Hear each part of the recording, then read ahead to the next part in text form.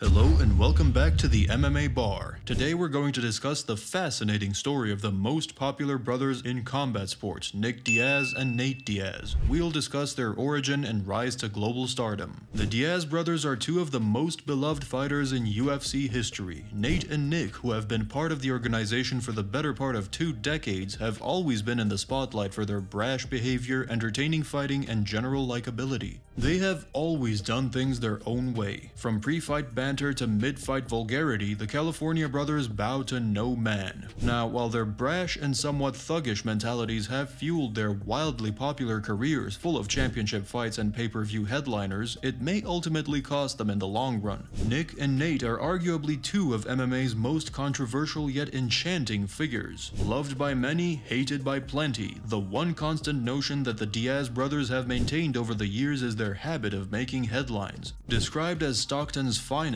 both Nick and Nate Diaz love fighting, be it inside or outside the UFC octagon, and there are very few people in the sport of MMA who are capable of gaining attention to such an extent regardless of a fight inside the cage or for a brawl happening outside of it. The Diaz brothers are incredibly talented and remain quite passionate about fighting. Elder brother Nick, understandably the more mature of the two, has given us fight fans some of the finest classics in UFC history, be it against Anderson Silva, Paul Daly, or Robbie Lawler. Nick's style of fighting usually revolved around 3 things: wit, edginess, and most importantly, fury. Trust me when I tell you, the elder Diaz brothers' don't give a fuck attitude is loved by hardcore fight fans, especially every time Nick decided to blatantly mock his opponent inside the octagon during a fight. However, their undying passion for fighting has probably been a vital reason for their misjudgment in the fighting community. But then again, neither Nick nor Nate cares about what you think of them. Growing up in some of the toughest streets in America, Nate and Nick Diaz certainly had a different perspective on life than the common man. A perspective that neither I nor you could probably ever understand. The Stockton-based brothers dedicated their entire lives to sharpening their skills as wild brawlers and mastering the game known as mixed martial arts. Their honor towards this game and the fact that they enjoy brutalizing people in the cage is probably what kept them going for so long, and it is one of the reasons why they have such a huge fan following in the world of MMA. Elder brother Nick was the first of the two to step foot in the MMA game in 2001 as he submitted Mike Wick via triangle choke in his debut. A product of the Cesar Gracie Jiu-Jitsu Academy, Diaz quickly went 4-0 in his pro career before suffering his first loss in the game to Jeremy Jackson. The same loss down the line played an essential role in his UFC career.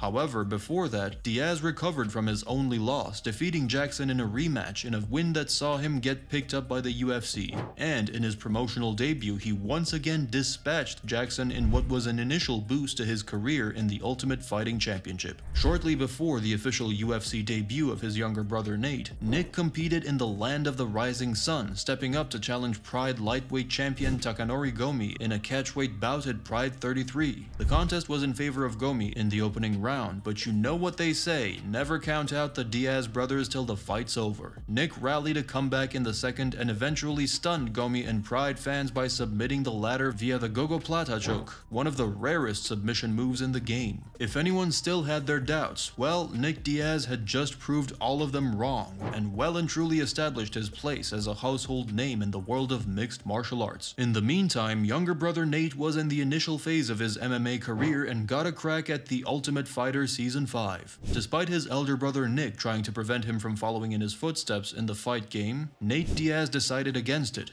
I mean, when you're a Diaz, it's pretty much impossible for someone to speak against you once you've made up your mind. In 2007, Nate Diaz entered The Ultimate Fighter Season 5, and right from the get-go, MMA fans realized that this Nate Diaz guy was a character solely based on the antics that he pulled off. Not only did Diaz compete in TUF5, but he ended up winning the whole thing, and that too in classic Nate Diaz fashion. And there it was, Nate Diaz made it into the UFC. While brother Nick was busy crafting his legacy, Nate Diaz broke into the UFC's lightweight division and took the promotion by storm. When Joe Rogan had said that Nate Diaz was a big superstar and the UFC probably didn't realize it, he was probably spitting the very truth. Sure, Nate was a beast inside the cage, but did he have the same cult following as his brother Nick? Maybe not, but on December 20th, 2015, all of that changed within the blink of an eye. In his comeback fight inside the octagon, Diaz put a clinical performance against Michael Johnson at lightweight, fight, and in the post-fight interview, Nate gave the world the most iconic call-out of all time when he accused UFC's biggest superstar, Conor McGregor, of taking everything he had worked for. Now it was time to walk the walk. Nate Diaz stepped in to face Conor McGregor in the main event of UFC 196 after Rafael dos Anjos had pulled out. The stage was set. UFC had banked on Diaz's call-out and put together one of the highly awaited fights of all time, and that too on 11 days' notice. The fight started off in Diaz's favor, who dominated the fight in the early stages, but McGregor isn't someone whom you'd expect to give up that easy.